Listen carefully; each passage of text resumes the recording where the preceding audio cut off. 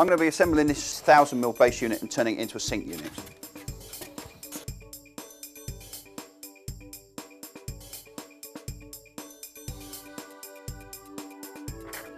If you follow the assembly guide, it says using as a sink base, and it tells you how to adjust it here.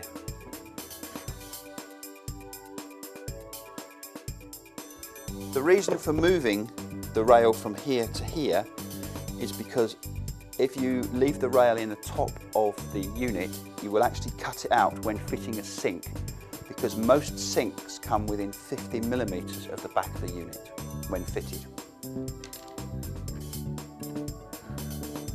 This panel is your central drawer support rail. You will not need it when fitting a sink into your unit, so it's spare.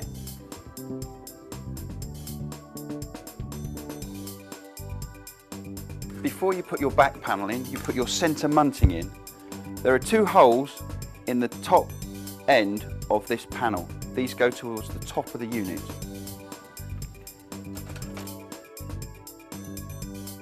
You fit your back panel like this.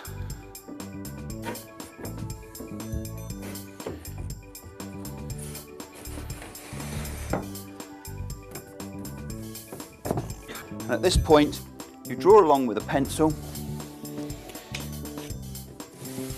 take the back panel out, and using a saw, you cut down here.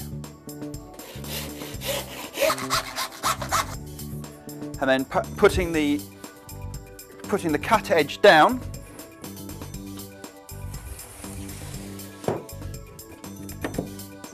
slide it in like that, and using 2 of the 15mm screws, fix it from the front.